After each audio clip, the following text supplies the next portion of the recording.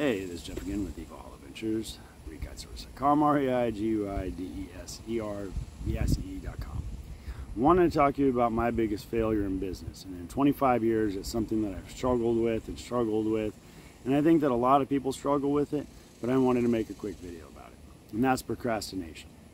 Procrastination really does destroy a whole lot within any kind of business, with any kind of relationship. The relationship you have with your own personal residence. If you don't take care of the maintenance, then it starts to fall apart. There's deterioration, further damage is caused. That's all a relationship with your house, a relationship with your car. If you don't change your oil and the fluids, it'll break down in it. A relationship with your business. If you don't take care of your employees and you don't take care of your finances and you don't take care of your credit, eventually, if you procrastinate on enough things, it'll destroy the relationship you have with anything. The relationship being how you and another thing interact together. Okay?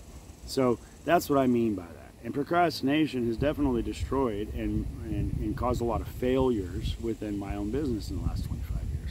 Because being a business person is very difficult whenever you have to prioritize items.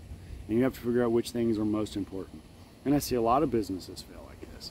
And what they'll do is they're very good at their business. And so they'll be so busy doing the business of their business that they don't get back to the part of the books, the management, to make sure they're doing scheduling, to keeping track of everything so they know what their profits and losses are, to start doing the things that they need to do as far as getting a CPA and an attorney and lining out the different lines of credit that they're going to need, because they're busy baking cakes or doing lane clearing or running a restaurant or having a property management business or a real estate investment business.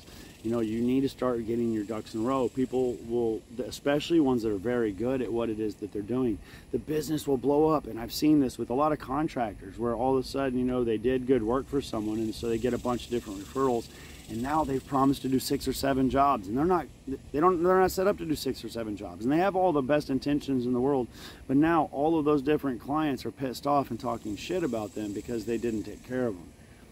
I've had that happen to me. I've had me be that contractor where I took on too many projects and I got overwhelmed, and then I was procrastinating on trying to figure out how to fix it because I became overwhelmed, and those failures just compounded and made things worse by my procrastination. So if you sit down every day and make it a priority to figure out what things are important to you and what things are important to the growth of your business, it'll help you be a lot more successful in the long run, and it'll help you stop procrastinating. Be blessed, bless others, ReGuideService.com.